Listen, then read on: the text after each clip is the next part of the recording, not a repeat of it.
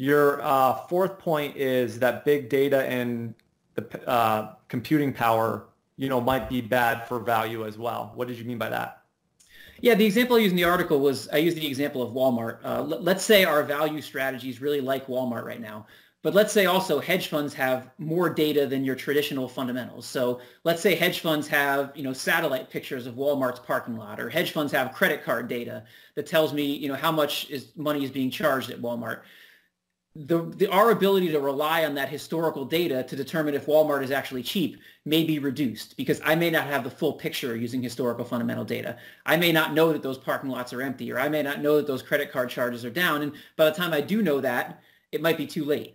And so what I was getting at is big data could make relying on the historical fundamentals to determine what is a value stock more difficult than it has been in the past. Mm-hmm. So all these alternative data sets that have come online, there is a lot more of them out there. And I think, I think folks like Patrick O'Shaughnessy and others have talked about, investors having an edge in terms of the data that they have. And I think what your point is that, the edge that, that edge may be getting eroded more quickly because of this, new type of data that's out there and that's obtainable by some firms that are able to integrate it into their investment process.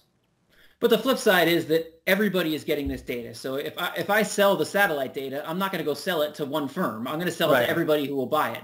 And so quickly that stuff probably becomes priced in the stock. Mm-hmm. And when I interviewed Tobias Carlisle for our blog, he made the argument that, and it's a good argument, is that all that stuff, the whole reason we're investing in these value stocks is that there's a lot of bad news out there. The price has been unfairly depressed. So all this is probably more bad news that's priced in at the same time. So we expect that there's a bunch of problems with these value stocks, and the parking lots being empty at Walmart is just one of those other problems you would pile in with all the other ones. Right. And so it may not, degrade our ability to use historical fundamental data, but I think it's important to look at, because whenever you have other people have information that you might not have, you have to consider how is that impacting your investment strategy. Mm-hmm.